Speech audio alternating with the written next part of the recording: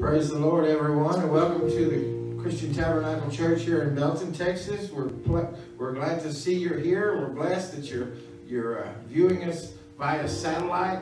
It's going to be a wonderful service because Jesus is involved in this service. Amen. Amen. And we would like to ask each and every one of you to bow your heads or stand where you are and pray with us as we welcome him into this service. Father Jesus, we thank you, Lord, for what you're about to do. We thank you, Jesus, for your mighty hand upon us, oh God. And Lord, we're thankful, Lord, that we can draw near unto you this morning, oh God, that we may present ourselves as living sacrifices unto you, oh God. We're thankful, Lord, for your word. We're thankful for your very presence in this place, oh God, here and all the homes abroad. Lord God, we thank you, and we ask you, Jesus, to just have your way in this service. In Jesus' name, amen. Worship with us, please.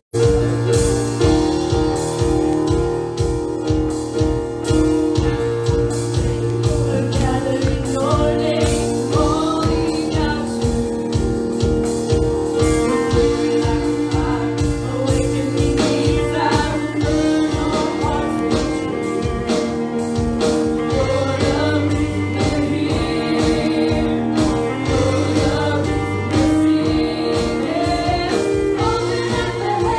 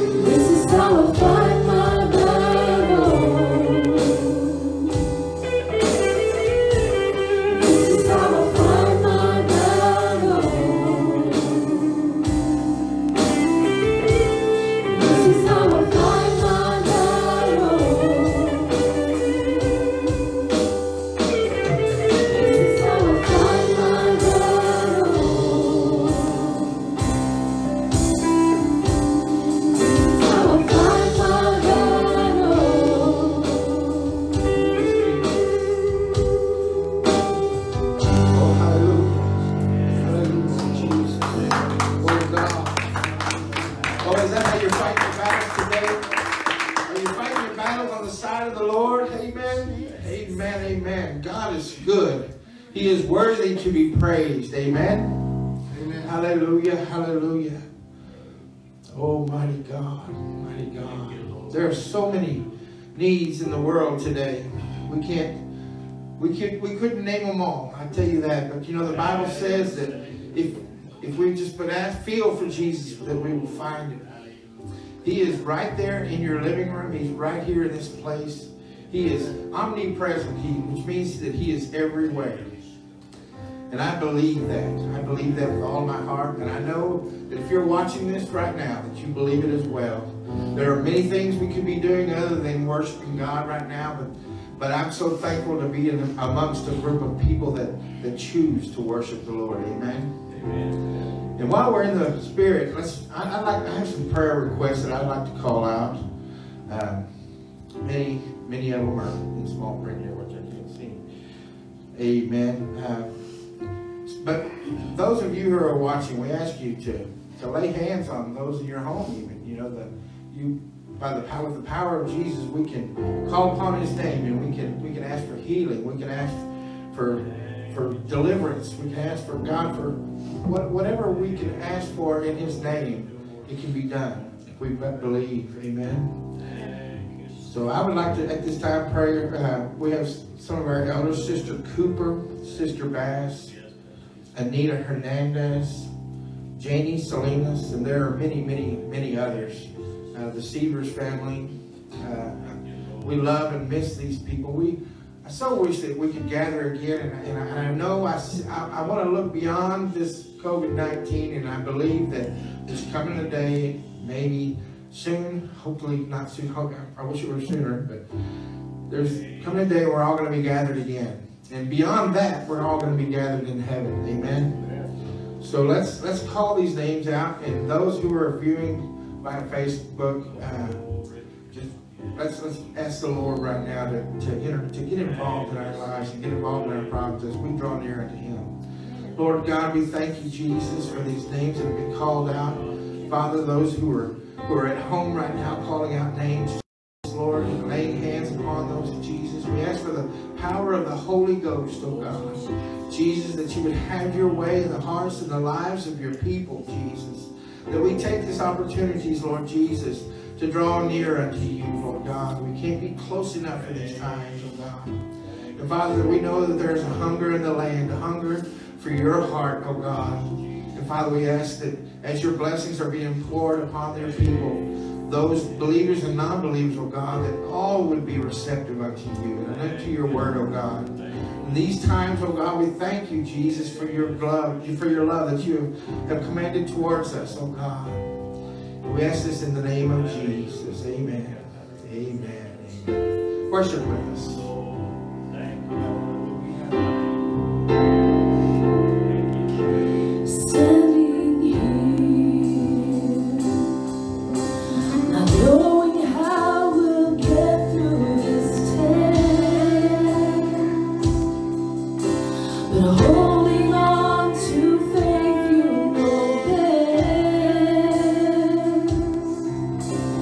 Nothing can catch you by surprise.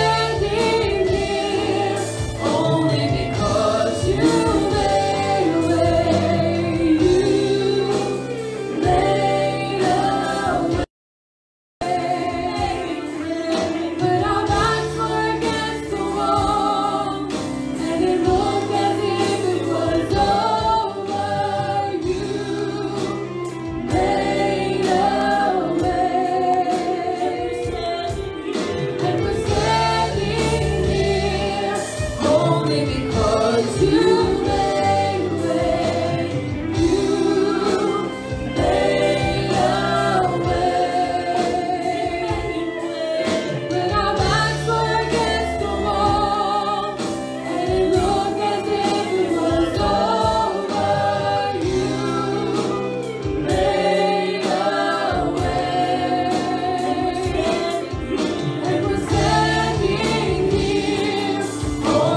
because you made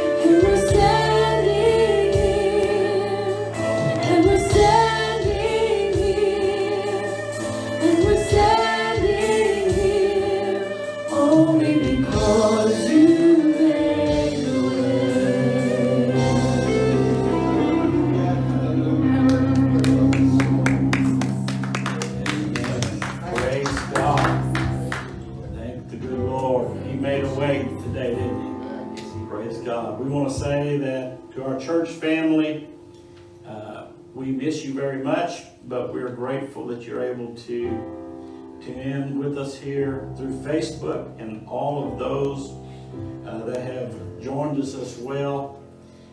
We thank the good Lord that God has made a way for this to happen. Amen. This virus, I'm sure, will pass. God is in control. And I do believe that God's hand is involved in all of this. And, He has a way of turning bad things into good things. And bringing the good out of every situation and every circumstance. Amen? Amen. Praise God. So we thank you for joining us today. Praise God. We're going to, at this time, we're going to get into the word of the Lord. This is yours. Praise God. Amen. I do feel that the Lord has placed something upon my heart to minister to you today. Praise God. Amen. What beautiful singing. Praise God. I want to give a shout out to my friend Dennis. I think he's going to be listening this morning. Praise God. Amen. And him and his family, hopefully. But I want to say hi. Thank you for tuning in. Praise God. While you're standing here, there's those that are in the congregation. Some have chosen to come, and that is fine. We're not telling anybody they can't. But many have chosen to stay at home, and that's fine too. Let everybody just, how they feel in their own heart, what they need to do. But nonetheless, God is here, and He's there with you too. You've heard that said already this morning, I believe. But we're going to look in the Gospel of Mark, chapter 6. And we're going to read 6 verses of Scripture. Amen. And it goes like this. It says, "And he went out from thence and came into his own country." Jesus did. "And his disciples followed him. And when the Sabbath day was come, he began to teach in the synagogue. And many hearing him were astonished, saying, From whence has this man these things? And what wisdom is this which is given unto him, that even such mighty works are wrought by his hands? Is not this the carpenter, the son of Mary, the brother of James, and Joseph, and Judah, Simon? And are not his sisters here with us?" And they were offended at him. They were offended. But Jesus said unto them, "A prophet is not without honor, but in his own country, and among his own kin, and in his own house. And he could there do no mighty work, save that he laid his hands upon a few sick folk and healed them. And he marveled." Can you say that with me? He marveled. He marveled because of their unbelief. And he went round about the villages teaching. If you'll join me in prayer, let's ask God to touch us today. Amen. Lord, would you, Jesus, we call upon you. Would you touch us today? God, with the word of the Lord, thank you for what you've already done, the lives you've ministered to, as those that have heard this morning have been reaching out to you and worshiping. Praise God. We know that our praise and our worship, oh Lord, you inhabit, your word tells us, and I believe that you've already touched many. But would you touch us today with the word of the Lord? Help us, God, today with your word, Lord. Let it, Lord, penetrate our hearts and our lives. Oh God, and let something be said here this morning that's going to help every life here and those that hear by way of Facebook, God. Would you touch us now? And I ask for grace to minister your word. Oh Lord, this is bigger than what a man can do, God. What needs done in the hearts of men takes you. And we ask all these things in Jesus' name. Amen. God bless you. You can be seated if you're here standing. Praise God. Praise God. Amen. I don't know what you, every individual out there listening to this, what you think of Jesus, who he is. But my Bible tells me that he is the Almighty God. Amen. Praise God. There's one God, and there's none other but he that is as clear teaching in the Word of God throughout the New and the Old Testament. And that one God, according to 1 Timothy 3:16, was manifest in the flesh. That's who Jesus was. He was Emmanuel, God with us. God come in the form of man to be a sacrifice and a Savior for the entire human race. 1 John 1:10, I quote this quite a bit. I love it. It's a very wonderful scripture. He was in the world, and the world was made by him, and the world knew him not. Knowing who he is, you would think that nothing could astonish him. Amen. Nothing could cause him to wonder. You got to understand where he came from. Amen. There's things where he came from that man cannot even imagine. The wonders and the glory and the great and marvelous things that he has beheld. So it takes my attention whenever I read that Jesus marveled, which means he wondered. To me, it's like it astonished him. What could astonish him? Amen. But the Bible says he marveled because of their unbelief. It was their view of him. It was how they viewed him. Here he was, God manifest in the flesh, and they limited him because they knew him as Joseph and Mary's son. And also his fleshly brothers and sisters were there because Mary and Joseph had children after Jesus. Amen. They had, and Jesus had earthly siblings, brothers and sisters. And so they looked at him in that light. And he could not, because of that reason, he could not do their many mighty works because of their unbelief, their view of him. Amen. Praise God. Amen. I believe it's important when we gather in the name of Jesus, amen, that we realize that he's here in our midst, even though we don't see him. It may have all to do with what you receive from the Lord or not. Amen. Praise God. There's one other place that I recall in the scriptures where Jesus marveled. It's in Matthew chapter 8, verses 13. Praise God. Verse number 13. It says, and Jesus, well, let's back up to verse number 8. I'm sorry, I jumped the gun there. It says, and when Jesus was entered into Capernaum, there came unto him a centurion, beseeching him, and saying, Lord, my servant lieth at home, sick of the palsy, grievously tormented. And Jesus saith unto him, I will come and heal him. Listen to this centurion. The centurion answered and said, Lord, I am not worthy that thou shouldest come under my roof. Can I tell you, God loves humility. Amen. He loves someone of a humble heart. And this centurion was expressing that very thing unto Jesus. But he said, but speak the word only, and my servant shall be healed. For I am a man under authority, having soldiers under me. And I say to this man, go, and he goeth, and to another come, and he cometh, and to my servant do this, and he doeth it. When Jesus heard it, he marveled, and said unto them that followed, verily I say unto you, I have not found so great faith, no, not in Israel. This is the other time in the scripture that says that Jesus marveled. And he marveled because of the centurion's response. Amen. This centurion also had a view of Jesus.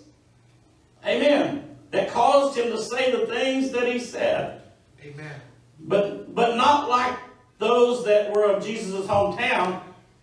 His view of Jesus was much different. He said, I am a man that's of authority. And when I say things to those that are under me, they obey me. Amen. I say to this one, do this, and he does it. I say to another, do that, and he does it. What was he telling Jesus? He was telling Jesus, Lord, just say the word. You know what he was acknowledging before Jesus? Everything is subject to you. Everything is under you. Amen? In other words, I believe he was acknowledging Jesus, that he was the God of all creation manifested in the flesh. And he didn't even have to physically be present.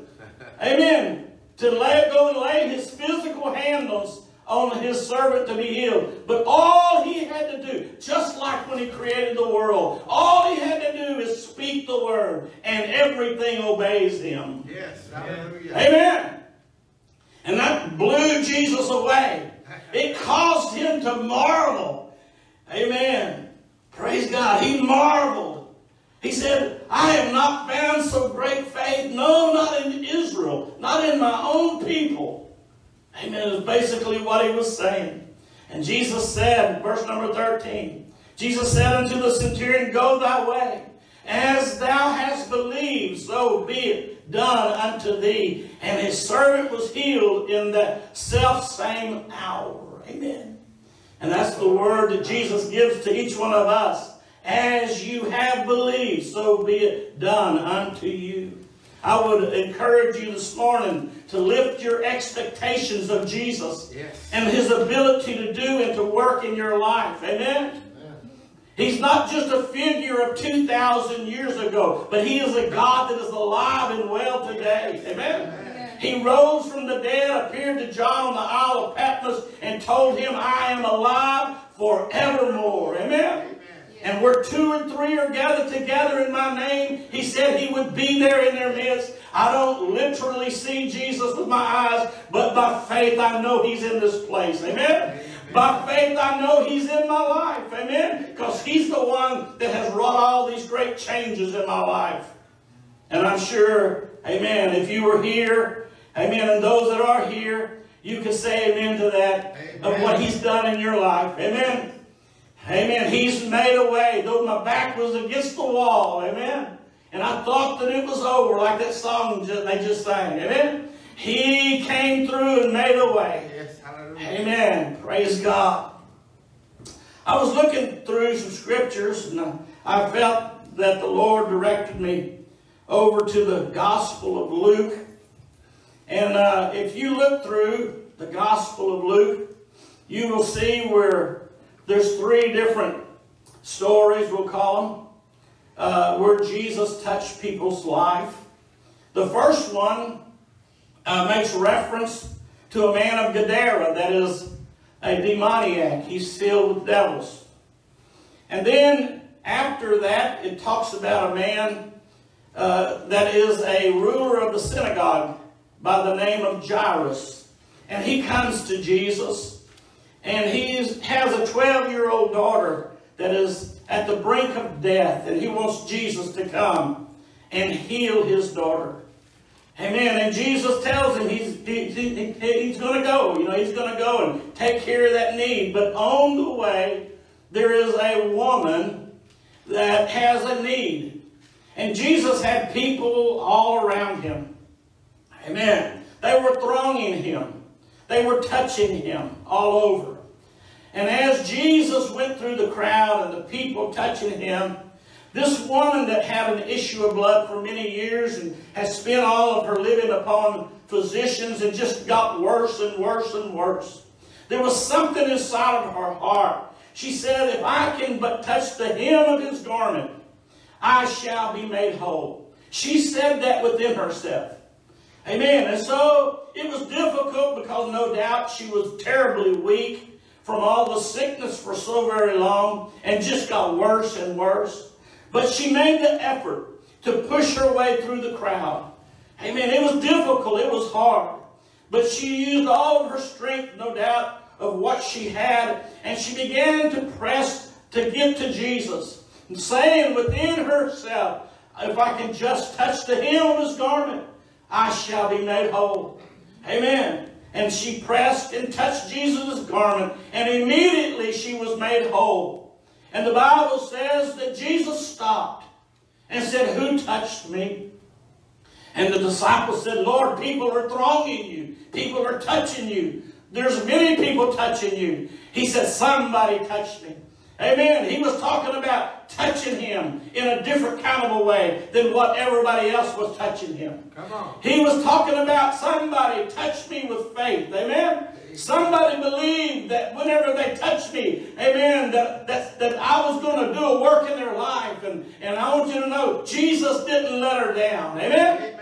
He turned around and he said, who touched me? You know what he was doing? He was looking for a confession. He was looking for that woman to speak up and say, Lord, I was healed when I touched you.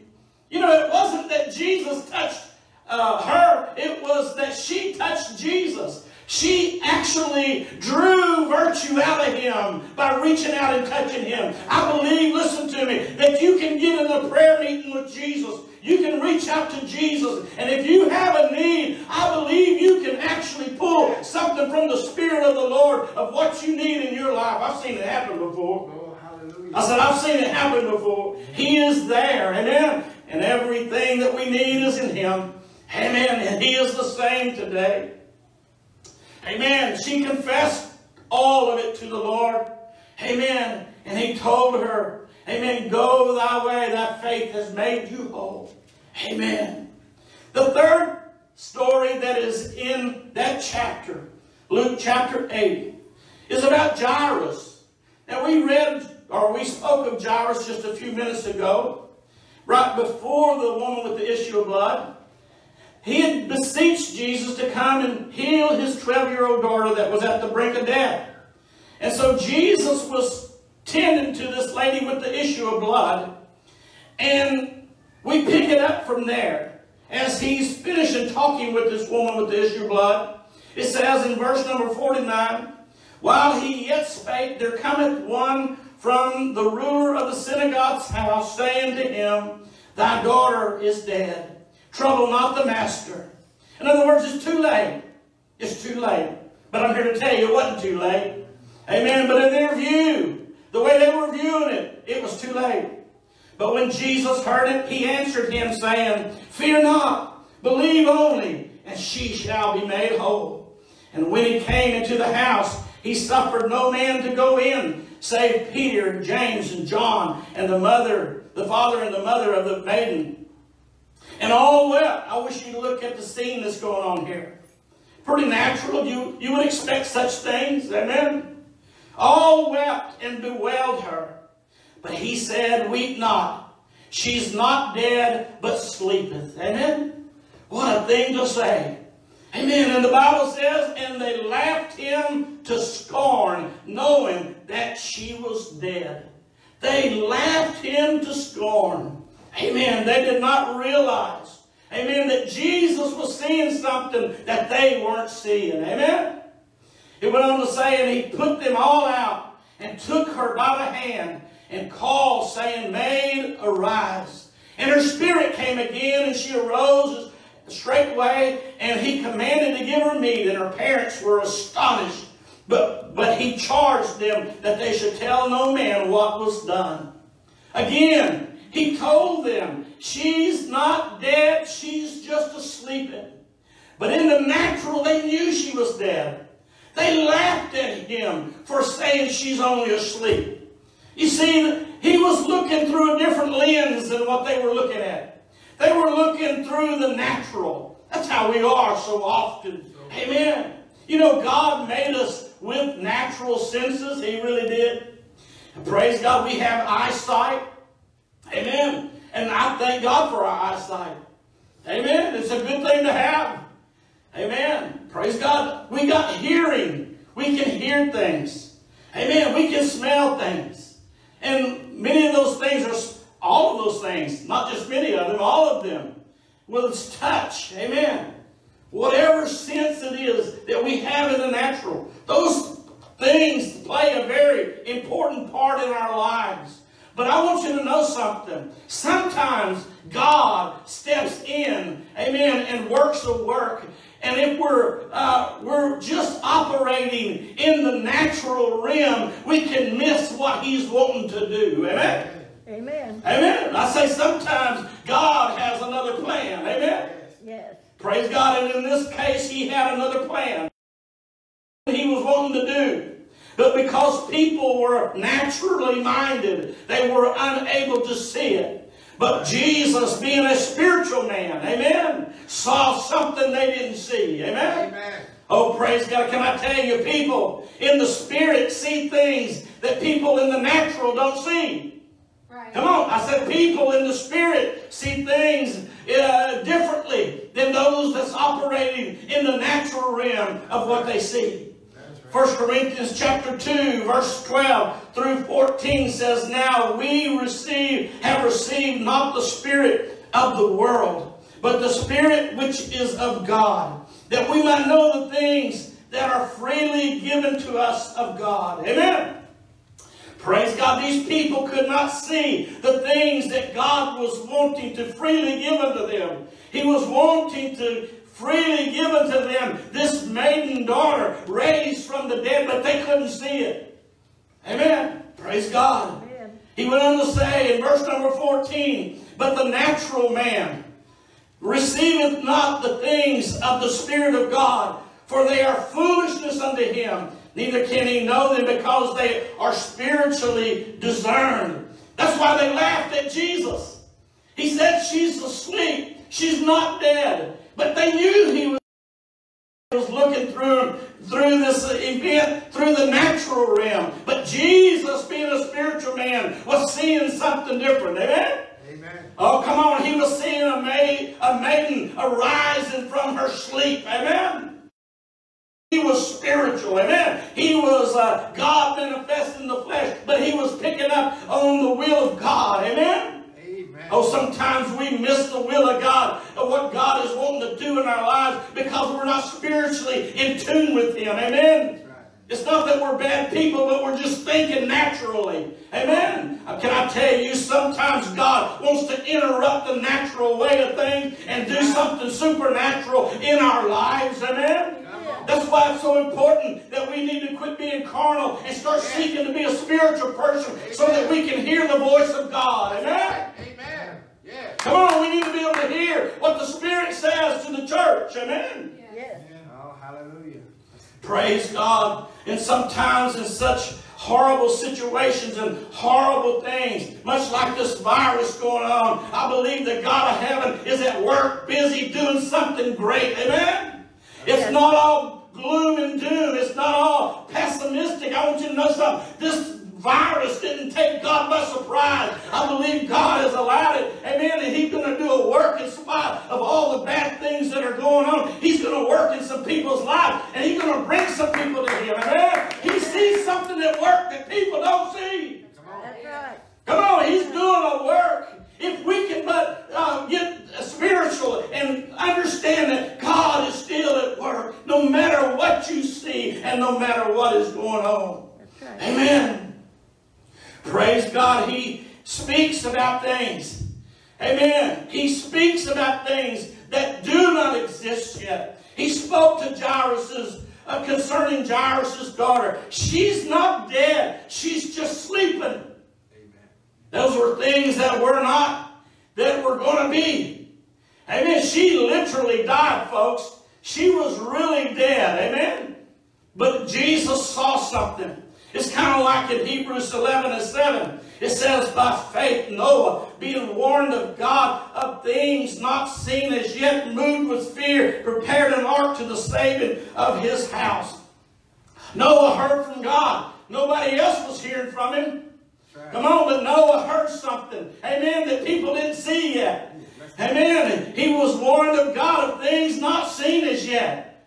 Amen. Oh, praise God. God spoke to him, and he had an ear to hear God. And you know what? It moved him, amen, to prepare an ark to the saving of his house. Amen. I want you to know the things that are happening in our world. I believe if you're spiritual, your spiritual antennas ought to go up, and you ought to know today it's time to seek God. It's time to be close to God. People may not understand you, why you're moving with fear to prepare your life to meet your God. But I'm here to tell you, if you're a spiritual person, if you can hear what the Spirit says, it's time to get ready to meet Jesus. Amen? Come on, I'm looking for Jesus to come back in the clouds of heaven. Amen? Hallelujah. Oh, I know it sounds strange. Some people, like these ones in Jairus' house, they'll laugh at you. They'll laugh you to scorn. But I'm here to tell you, I see something in the future. I see something on the horizon. Amen. I sense something in the air. And it's the second coming of Jesus. Amen. Yes. I'm looking for Jesus to come. Amen. The natural man does not receive the things of the Spirit of God. They are foolishness to him. Amen. They're foolishness. They don't make sense. Amen. Amen. And they're spiritually discerned. You gotta get it.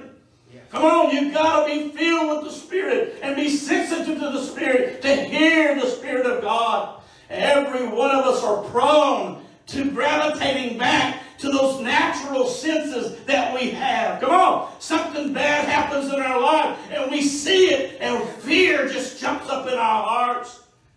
Amen. We need to have that spiritual sense. Amen. To realize that voice, that ear, rather to hear the voice of God. Amen.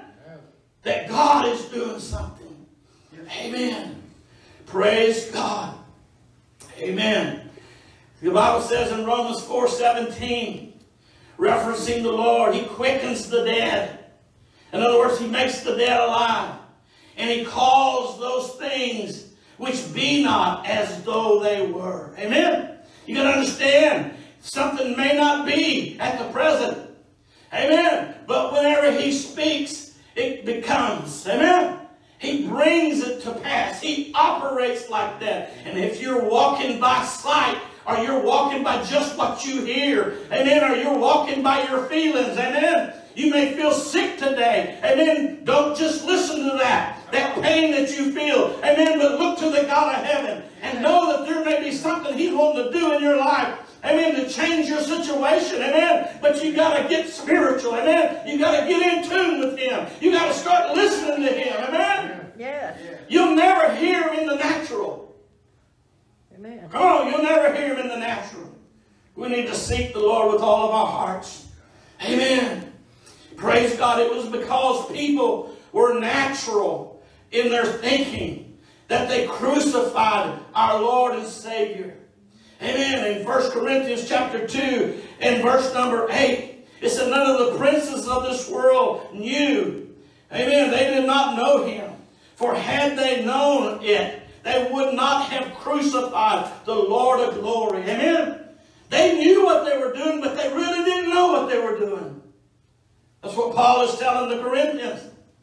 That's why Jesus on the cross, He prayed for him, those whom were crucifying Him. Father, forgive them, for they know not what they do. Amen. If they had truly understood, but they were natural thinking and did not perceive the thing that was going on actually. Amen? That they had the Lord of glory before them. Yes. Do you understand what He could have done to them? He could have spoke a word and obliterated them. That's right. Amen. But He came for that purpose. He came for that reason. He was doing something that men didn't see. Amen. Praise God. Amen. Peter said this in Acts 3:17. And now, brethren, I want that through ignorance you did it, as did your rulers. Amen. They crucified Him through ignorance. Amen. Paul was vehemently against the church before his conversion. And the Bible says he was a blasphemer and a persecutor and an injurious, an insulter. Amen. But I obtained mercy, he said, because I did it ignorantly in unbelief. Amen. He did it ignorantly in unbelief. He was ever so religious, but he was as religious as he was ignorant in what he was doing. He was persecuting the very church of the living God. He was persecuting the very God that he was professing to be living for. Amen? That's right. Come on, that's who Jesus was. He was that God of the Old Testament. Amen. And Paul was very zealous for him. He said in Romans, he said they have a zeal of God, but not according to knowledge. Amen. You got to understand it's not enough to have just a zeal of God. Amen. There's a lot of people that's got a zeal of God. Amen. He says, for they being ignorant of God's righteousness and going about to establish their own righteousness, have not submitted themselves unto the righteousness of God. Amen. Praise God. A lot of people are zealous toward God, but God wants them to be in His truth. Amen. He wants them to know Him. Amen. In the power of the Holy Ghost. Amen. Unfortunately, a lot of people are afraid to approach unto God in His power. Amen. Oh, I thank God for opening my understanding where I saw that I could have the Holy Ghost today. Amen. I'm talking about the Holy Ghost like they got it in the Bible. Yes, I'm glad that I found out that God wants me to have more than just religion. He wants me to have a relationship with Him. And that relationship being a powerful relationship. Amen. He wants you to have more than just ceremony and just religion in your life. He wants you to know Him in the power of the Holy Ghost. Amen? Hallelujah. But a lot of people are fearful. That's where we're going to back up to Luke chapter 8. We talked about the first story. I just mentioned it briefly about a demoniac. I wish you would read this and listen to these people's response to Jesus. Praise God. Amen. This man, I'm not going to read it all because of the length of it. Amen. But there was a man in the country of Gadara. Amen. And he was a very frightening person. We don't know all of his past, why or how he got in the place that he was in. But when we read about him in the scriptures, he's naked. He has no clothes on. He's living in tombs. He's cutting himself. He's self-afflicting himself. Amen. Destroying his own life. The countryside is terrorized by this man. He lives in the tombs. I don't know to what extent he was, but he might very well possibly have been cannibalistic. Who knows? He lived in the graveyard. Amen. He screamed and he cried. He was a wild man that was possessed with many devils. And the Bible says, amen, that they would chain him. They would catch him and chain him. And by the power of those evil spirits that was in him, he would actually break the fetters and the chains under the power of the devil. And the country was terrorized with him. I can just imagine all the little children that would go to bed at night and they would lay down and they'd hear his screams throughout the region. Amen. And they'd run to their mom and their dad and they would cry, "Look, is he going to get me?" Amen. Could you imagine all the terrorizing that would go on? Any man that can break fetters and chains with their hands has got to have some kind of a great power in his life.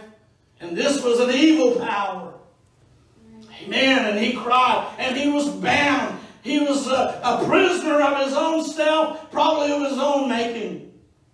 Amen. He was in horrible shape, and the country and the region about were no doubt terrified of him. Amen. He was the terror of the region. Amen. Oh, but he was a prime candidate for Jesus to save. Yes. Come on. Oh, he was a prime candidate for Jesus to save. Because Jesus headed his way. And Jesus ended up stepping on the shores of Gadara. Amen. And when he did, here comes this man with this legions of demons. And the demons cry out, "Are you come to torment us before the time?" I want you to know they recognized who he was. Yes, they did. Come on. Just like that centurion that realized who Jesus was, these devils also realized he is the power over everything and over all of us. Amen. Amen. And so they came and they asked Jesus, they said, "Lord, don't cast us out into the deep, but cast us out into those pigs." There was a whole herd of thousands of pigs. And Jesus said, all right, he gave them leave. And they came out and they entered into those hogs. And the Bible says that those hogs, you understand, if you look at the response of those hogs, you'll see what was inside of this man. The Bible says they ran violently down a steep place of the hill and were drowned in the depths of the sea. Amen? That man was filled with violence. He was filled with violence. Amen. But just the spoken word of Jesus come out. He's the authority of all principality, power, and might. Amen. He can take care of any problem in our lives. Amen. I'm telling you. But some people are afraid to get near to the power of God. Amen. Because it's beyond the natural realm. Oh, I want you to know God does not want us to be afraid of His power. His power is not to destroy us. His power is sent into our lives to save us from our sins. Amen. He don't want us to be afraid of approaching unto Him. Amen. But these people, unfortunately, they were fearful. They were fearful. I'm going to begin reading in verse 33. Luke 8:33. Then went the devils out of the man and entered into the swine. And the herd ran violently down a steep place into the lake and were choked. When they that fed them saw what was done, they fled and went and told it in the city and in the country. Then they went out to see what was done and came to Jesus and found the man out of whom the devils were departed, sitting at the feet of Jesus. Amen. Praise God, clothed and in his right mind. And the Bible says, and they were afraid. I want you to know, they were afraid of that man before Jesus got a hold of him. Let me keep on reading. It says, they also, which saw it, told them by what means that the possessed of the devils was healed. Then the whole multitude of the country of the Gadarenes round about besought him to depart from them, for they were taken with great fear. And he went up into the ship and returned back again. You know what happened? That just seems plumb weird, doesn't it? Amen. Here it is. They have this terrible problem. They have this man, this maniac, this wild man running around, terrorizing the community. And then just a few moments' time, Jesus steps on the shore, amen, and delivers them from their horror story. Amen. And when they realize what Jesus has done, they realize that a power more powerful than anything we've ever experienced has just stepped on our shore. Amen. And it scared them to wits' end. Amen. If he can do that, amen. They didn't know how to handle it. They were so taken by fear. They were so taken by fear, they said, Jesus, amen, would you please leave us? We don't want you to stay here. And it was fear that caused them to want Jesus to leave. Guess what he did? He left. He left. Can I tell you, Jesus is a supernatural God. He does supernatural things. He fills people with the Holy Ghost. And when they're filled with the Holy Ghost, they begin to speak in other tongues as the Spirit gives utterance. And some people are afraid to approach into this because it steps beyond the natural realm. But I'm here to tell you, Jesus don't want you to be afraid of Him. He wants you to approach unto Him. He wants you filled with the supernatural experience of the baptism of the Holy Ghost. There's some people run from it because it's beyond the natural. It is beyond the natural. Amen. God has always been a supernatural God. And I will also warn, amen, praise God, not just to follow any sign, but I'm here to tell you, I preached it Wednesday night, amen, that there's going to come false Christs and false prophets in the end time here, and they're going to show so great signs and wonders that if it were possible, they would deceive the very elect. But that does not mean that God has ceased being supernatural. Amen. Praise God. When things are in harmony with the Word of God, then we know that's God. Amen. Praise God. It's only when things step outside of the Word of God that we do not follow signs, but signs are supposed to follow believers. Amen. Jesus said, in my name they'll cast out devils. They'll speak with new tongues. Amen. They'll take up serpents. If they drink any deadly thing, and it shall not harm them. And they'll lay hands on the sick, and they shall recover.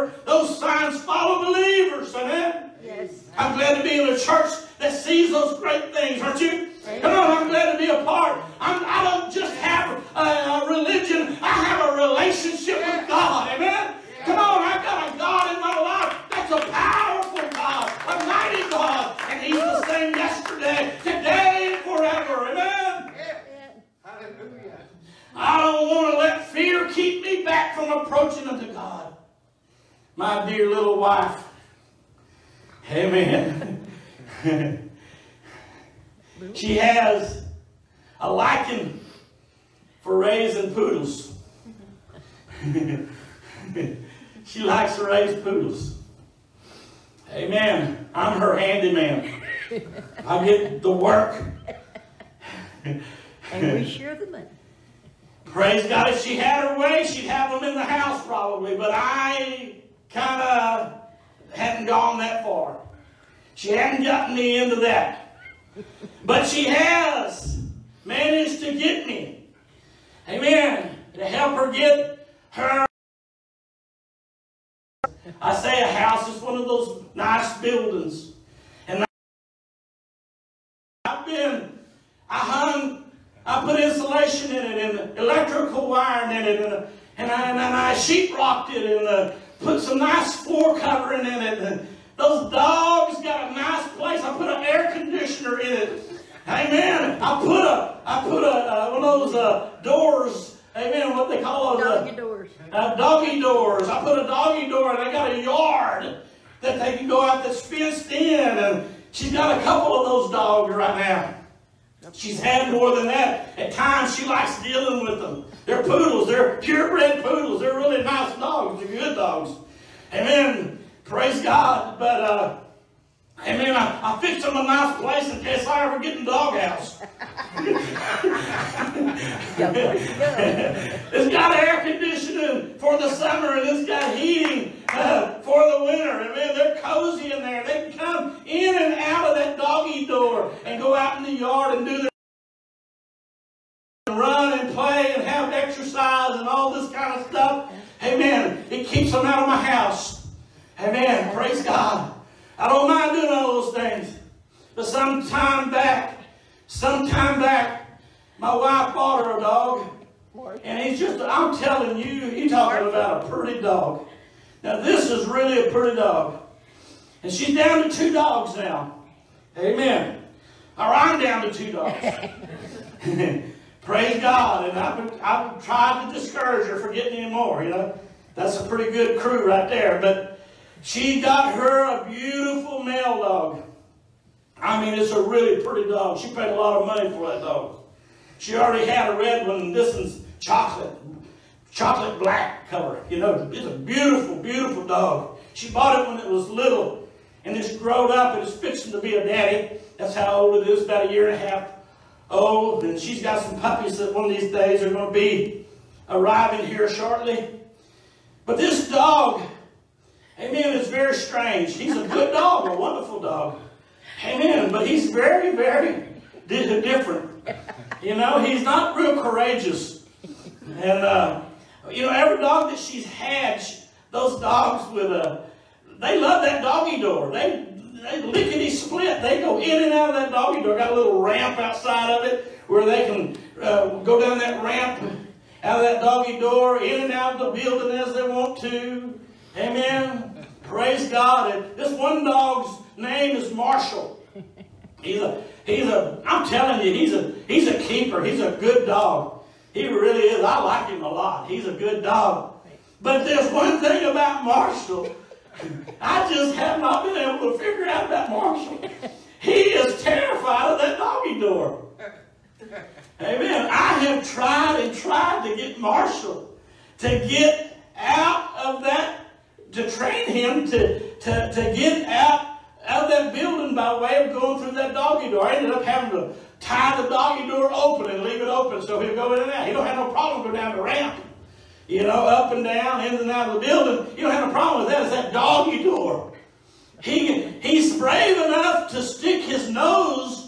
See, they lift that doggy door up and it comes up over their back. It's got a magnet on each side that whenever it closes, it keeps it shut so the cool air will stay in the building and the heat will stay in the building depending on the weather.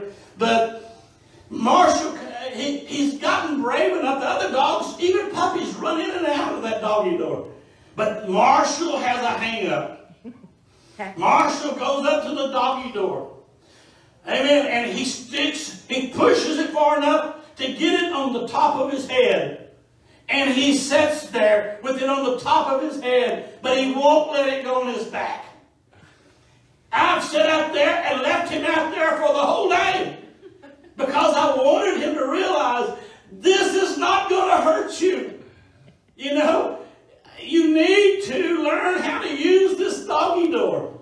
And I'm telling you, I have left him out there a whole day. I went out there, sat outside, and sat down and said, come on, Marshall. Come on, Marshall. You know, I tried to encourage him, tried to give him some kind of treat, tried to get him to come on, and he sits there all day long. The rest of the dogs are playing in the yard. They're having a gay old time, a good time, you know. They're running around and jumping and having a good time. And Marshall's sitting there going, ooh, ooh, ooh, ooh. He just sits there and whines. He can go back in, there's water inside, there's food inside, everything he wants, but he can't get past going through that doggy door. I'm talking about he's a grown dog today and he still don't want to go through the doggy door. I never have gotten him. He reminds me of a lot of Christians, a lot of people that are embracing Christianity. God's telling them, come on, I got some more stuff for you. Amen. You got to understand, because you're sitting back and you're satisfied with just being religious. Come on out, come on and get full of the Holy Ghost. You don't know the glorious things that's waiting for you, but you're afraid. You don't know what's going to happen to you when you get this Holy Ghost and you start speaking in other tongues as the Spirit gives the utterance. I'm here to tell you, it's not going to hurt you. Just go on through the doggy door. Come on, just go on into the kingdom of God. Amen. It's good. It's glorious. You're going to experience some wonderful, wonderful things that you will never experience unless you come on through. That's right. That's right. I'm preaching to somebody today that you got all kinds of religion, but God's trying to take you to a deeper place with Him. But you've got to be willing. You've got to get rid of the fear. Come on, you're serving a supernatural God. Amen. Amen. You're serving one. Amen. You walk on the dirt. He spoke into existence every day. He's a creator. He does the miraculous. Yes, He does. Amen. And He wants to help you. But you got to get past traditions. You got to get past just being religious. You got to seek Him with all your heart. Come on, you need to press on through the door. Amen. He's got wondrous things for you. Wondrous things. He loves you. And just like I sat out there and told Marshall, come on, Marshall. Jesus is sitting there saying, come on, there's more for you of what I have for you. Amen. Praise God. God has more. God has more. Amen. He wants the best for you. He went to Calvary so the Holy Ghost could come. Amen. I actually heard a person one time, a preacher, on the radio. I was driving in another town and I had the radio on. I just happened to turn it on and I heard a preacher say, does not do miracles today. Amen. He said if any miracle is done, it's the devil. That's what he said. I heard him say it. I want you to know something. Something goes off in me. Amen. When I hear stuff like that, I'm here to tell you Jesus is still doing the miraculous. Amen. He is the same yesterday, today, and forever. Amen. Amen. Come on. He's still giving the Holy Ghost. He's still healing the sick. He's still raising the dead when the occasion is needed. Amen? Yeah. Oh, but the natural man will never perceive the things of the Spirit of God when God is getting ready to do something. Amen? Yeah. You'll laugh them to scorn just like they did in Jairus' household. You'll deny it. You say it won't happen. It's because you're naturally thinking. Amen? You're going by your senses. But we serve a supernatural God. And He will fill you with the Holy Ghost. Amen? If you will believe Him. Amen. He'll heal your body if you have faith and believe Him. Amen? Come on. He'll provide you with provision if you will believe Him and look to Him. Praise God. He that comes to God, you must believe that He is and that He is rewarder of them that diligently seek Him. Amen? Amen. He's the same. He's the same. He stands at the door, like it says in Revelation. I stand at the door and knock. If any man will hear my voice, hear my voice. Come on, you got to hear what the Holy Ghost says. If any man will hear my voice and open the door. You've probably seen that picture of Jesus standing outside of the door knocking. If you'll notice in that picture, that's what it's talking about, that verse of Scripture in Revelation. I stand at the door and knock. There's no doorknob on that door because it's got to be open from the inside. You're the one that's got to open it. You're the one that's got to come to the door. You're the one that's got to hear His voice. You've got to hear the Spirit calling you. Amen? And you got to open the door. Amen? Yes. Come on, you got to open the door. Amen. If you can be like that woman with the issue of blood, you can receive a healing. Amen. There's people that Jesus wouldn't touch, but that lady touched Jesus. Amen. Amen. Come on, whatever the case, whether He touches you or you get in prayer and touch Him, what does it really matter? The thing that matters is that you get your need met. Amen. Yes. Come on, and He's glorified. Yes. Amen. He'll do it. He's still God. He's still on the throne. He's as alive today as He has ever been, and He'll be the same tomorrow. Amen? Yes, amen. Praise God. Amen. Praise God. And so I'm thinking about a story in Mark. Amen. Jesus had just got through feeding the multitudes. He just got through feeding the multitudes. The loaves and fishes. Amen. And He sent His disciples on. He sent His disciples on in a ship to go to the other side. Amen. And He stayed behind to send the people away. Amen. Praise God. And during the night, praise God, the sea got robust. The waves got high, and they were in trouble. And the Bible says, and when the evening was come, the ship was in the midst of the sea, and He alone on the land. And He saw them toiling in rowing, for the wind was contrary to them. They were in trouble, like some of you's in trouble tonight.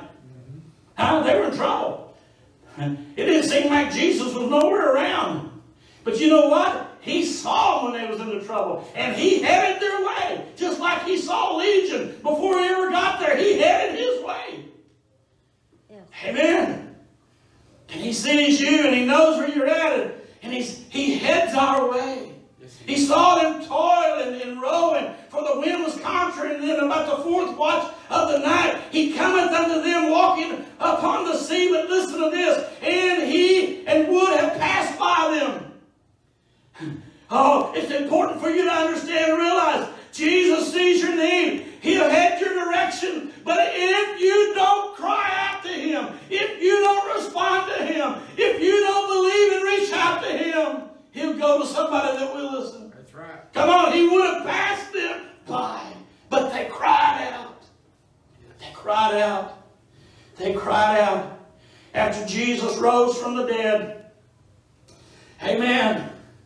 The disciples, their hearts were sunk. All their hopes was in Jesus. And now they watched Him be crucified. The one that we thought that He was going to be the one that was going to redeem Israel. Their hearts had sunk with despair. The Bible says in Luke 24:13, and behold, two of them went the same day to a village called Emmaus, which was from Jerusalem about 80 furlongs. And they talked together of all these things which had happened. And it came to pass that while they communed together and reasoned, Jesus Himself drew near and went with them. But their eyes were holden that they should not know Him. And He said unto them, what manner of communications are these that you have one to another as you walk in her stead? They don't know it's Jesus. Somehow He blinded their understanding where they couldn't understand that it was Him. But it was Him. It was Him. He joined Himself. They're sad. They're down and out. Their Messiah that they had hoped in has died and been being killed, and they saw these horrific things. But the Bible says in verse 27, talking about Jesus, began at Moses and all the prophets. He expounded unto them in all the scriptures the things concerning himself. And they drew nigh unto the village whither they went. And he made as though, listen to this is important. And he made as though he would have gone further. You got to understand, a supernatural visitation's happening here. Come on, I said he's a supernatural God. Yes. And they're getting, they don't know it. They're thinking naturally. There's a supernatural visitation happening right before their eyes, and their understanding is darkened where they don't understand it. Amen. And he made as though he would have gone further. He was walking with them. And they're saying in verse number 32, did not our hearts burn within us while he talked with us? Their hearts, while Jesus was talking to them, amen, there was something about what was being said that was really stirring inside of them. Because you know what? He was speaking spirit things to them. Amen. They were natural. They was, as far as they were concerned, it was all over. But Jesus started speaking spirit things to them. Yes. Spiritual words to them. Expounding to them how the scriptures had to be fulfilled. And they said, did not our hearts burn within us as he spake to us? Amen. And he would have gone on farther. He got to a certain place and he would have gone on. He would have gone on farther. But they didn't want to let go of him. They didn't want to let go of him. But they constrained him, saying, abide with us, for it is toward evening, and the day is far spent. And he went in to tarry with them. And it came to pass, as he sat at meat with them, he took bread and blessed it and brake it, and gave to them, and their eyes were opened, and they knew him, and he vanished out of their sight. Amen. Oh, praise God. What if they had let Jesus go on? What if they had never saw the great thing that they saw? Can I tell you, Jesus will hear your heart's cry. He will hear your saddened heart, and he will come your way. But it's important for you to cry out to him. Come on, don't be afraid of the supernatural of God. He is still supernatural today. And he'll do supernatural things in your life if you will seek him and believe him. Oh, praise God. Matthew, the last thing I'm going to talk about. 46 tells a story. And they came to Jericho, and as he went out of Jericho with his disciples, a great number of people, blind Bartimaeus, the son of Timaeus, sat by the highway side begging. I'm not going to read it all. But he sat there by the highway side. He was blind. He couldn't see. Just like today, we can't see Jesus. I can't see Jesus, but I know he's here. You believe he's here? Yeah. Come on, if you believe in this Jesus, you're going to have to walk by faith, because you're not going to see him at this time physically. The Bible says the heavens have received him until the time of the restitution of all things. But we're talking to you about him. And he's in this place. He said he would be here today. And he's there at home with you too. Hallelujah. Amen, if you're a believer. Amen. Just like Bartimaeus, though, we're going to have to believe. Amen. The preacher's saying that Jesus is in the place. The preacher is saying Jesus is passing by. And Bartimaeus hears the crowd. Here comes Jesus of Nazareth. Well, Bartimaeus has never seen him. Well, neither have you. Amen. But Bartimaeus, he hears about Jesus, what Jesus can do to change his situation. And so Bartimaeus, hearing that Jesus was passing by, and then he begins to cry out, Jesus, thou son of David, have mercy on me. I've never seen you, but I believe you can heal me. I hear about all the great things that you do, Lord, and I know you can help me in my situation. Amen. Praise God. He's met with everybody telling him, shut up and be quiet. You're making a scene. But the Bible says he cried the more. Can I tell you, you've got to be determined. Yeah. You've got to be determined. Don't let anything stop you from getting what you need from God. Yeah. Amen. That's good word. Don't let anything stop you. Amen. He's a supernatural God. And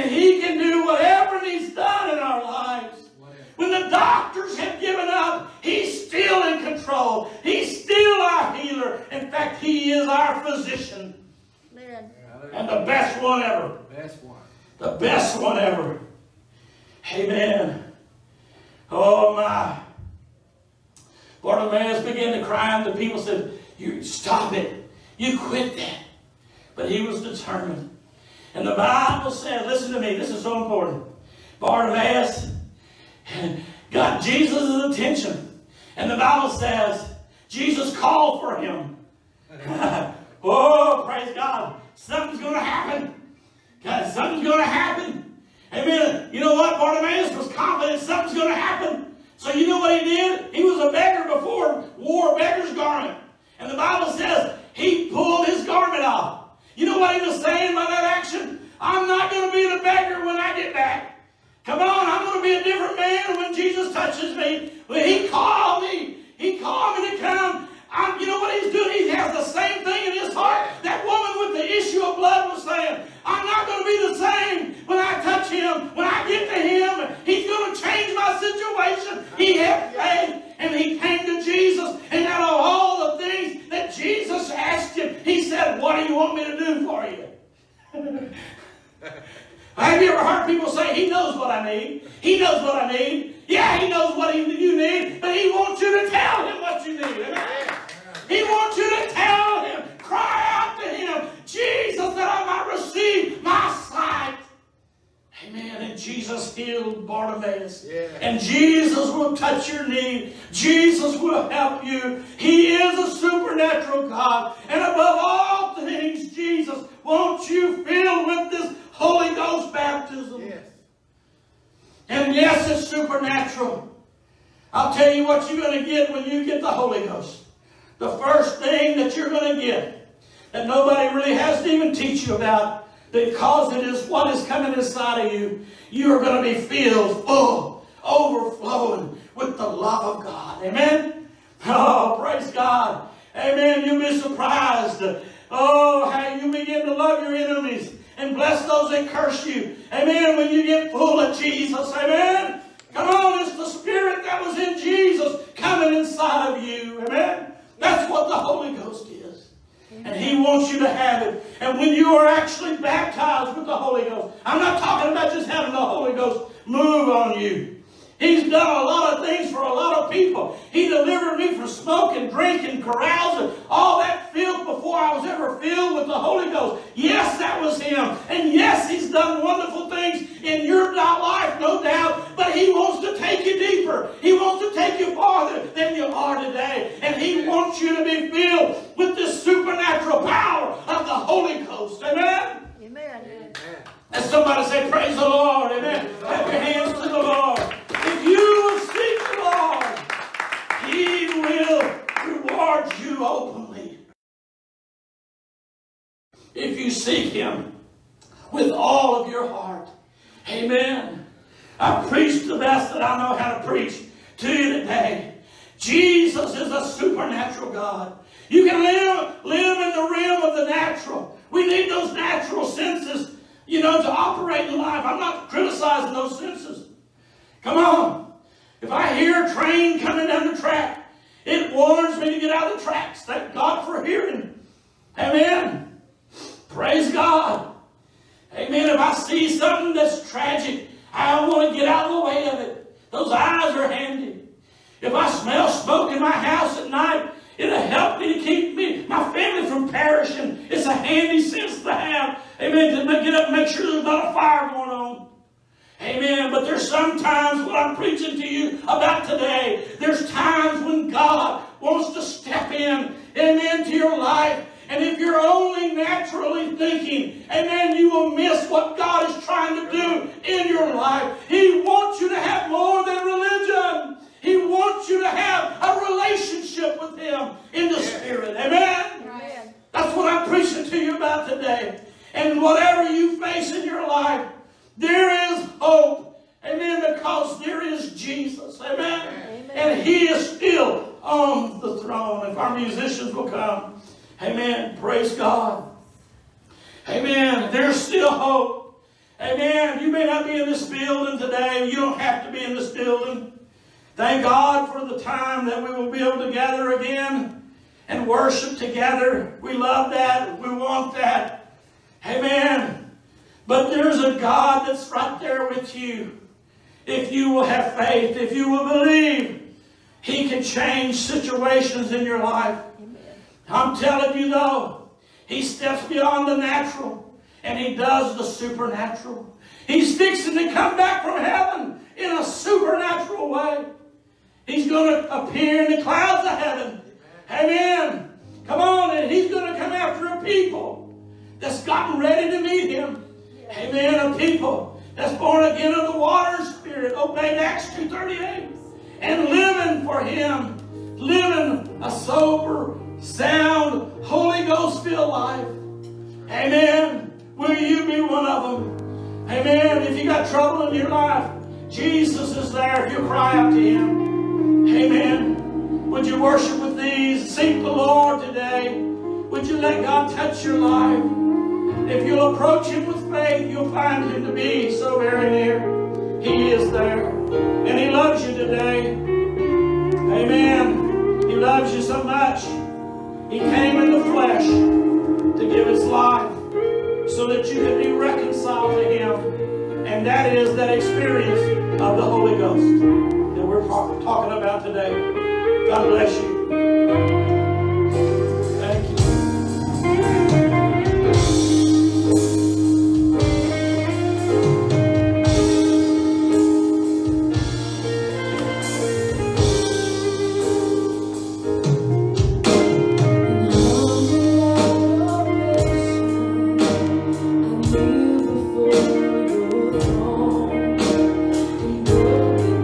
I seek your face.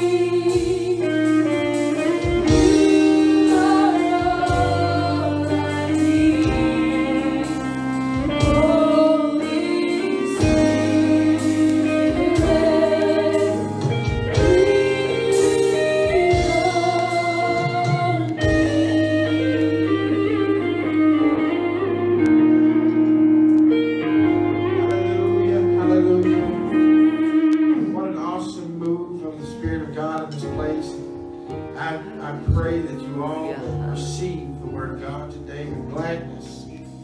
Oh, hallelujah, hallelujah. Hallelujah, Lord. As we dismiss this service, we just ask that each and every one of you still be mindful that the works of God must still go on.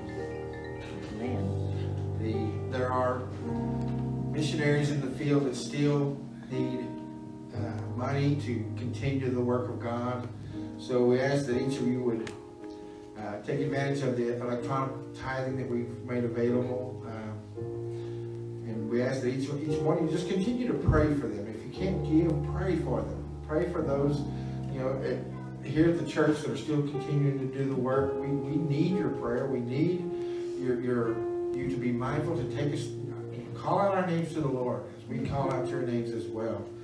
We ask that you just enjoy the day in the Lord, and you are dismissed in the fear of the Lord. In Jesus' name, amen.